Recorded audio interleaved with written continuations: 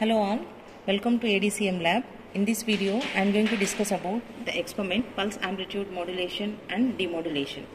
Okay, first let us define what is pulse amplitude modulation and demodulation. So pulse amplitude modulation is a pulse analog modulation scheme in which amplitude of the pulse waveform is modified or varied in accordance with the message amplitude variations.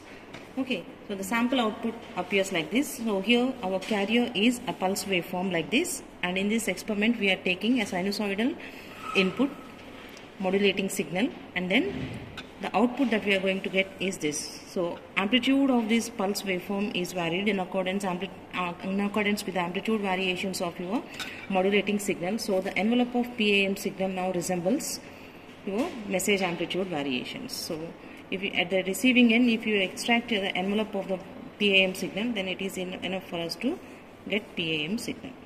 Okay. Now let us start the experiment. So here we have PAM kit, which is provided with a carrier generator, modulator and demodulator. Okay, first let us check the carrier generator, whether it is generating carrier or not. So I am going to connect the output of this carrier generator to the CRO and observe the output of the CRO. So it is displaying a pulse waveform. So it is nothing but a carrier. Now we are using this signal as carrier to our PAM modulator. Okay, now I am going to connect this carrier as RF input of this modulator, and now let us see what is the next input which we require. It is the message signal. So to generate the message signal, as I am using a sinusoidal signal, I am using this AFO to generate a 1 kHz sinusoidal signal, and I am connecting the output of this. Now I am connecting the output of this function generator to the CRO. Okay, like this. This is the ports. Now you can observe the output on CRO. It is displaying a sinusoidal wave. Now I can change the amplitude and frequency by using the knobs provided here on the display of this AFO. Now here I am using a 4 volts peak to peak 1 kHz signal as my modulating signal.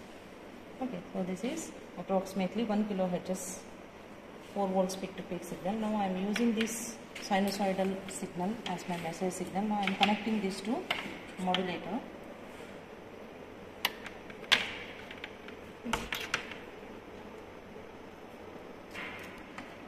Now let us check the output of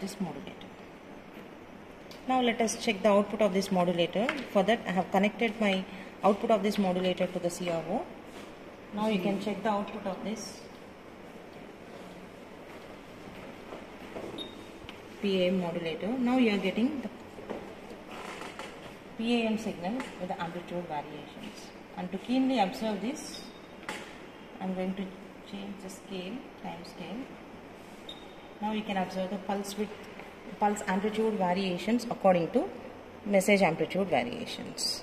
As the carrier frequency is very large when I compare with my message, so we can't observe the independent pulses here. Okay.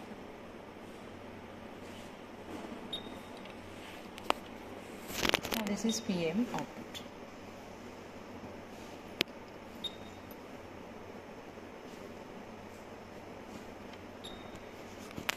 This is a PAM output.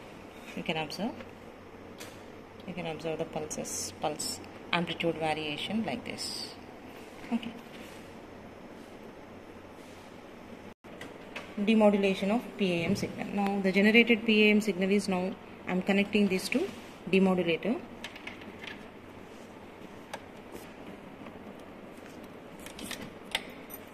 Now I have connected my PAM output to the input of the demodulator. Now I am going to check the demodulator output using the CRO. Now I have connected my output of the demodulator to the CRO. You can check the CRO. Now we are getting a sinusoidal waveform here. Okay, so you can check the time period of this waveform so that we can verify whether we are getting the transmitted signal or not. So now here it is 1 into 1 millisecond. So we are getting, so we have used a 1 kilohertz signal. So we are getting the same 1 kilohertz signal. So we are getting demodulation properly. Thank you.